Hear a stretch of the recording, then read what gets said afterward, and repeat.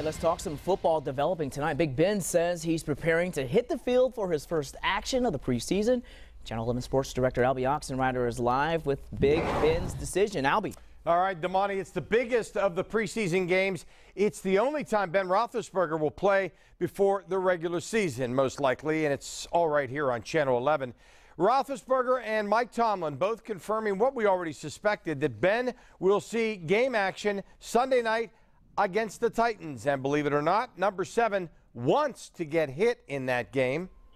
You almost want to feel a little bit of you want to feel that one hit because it's been since the last game of the year. You know, most of these guys get at least thudded around and hit a little bit, and I don't, so that first one always hurts a little more, so you kind of want to get it out of the way early.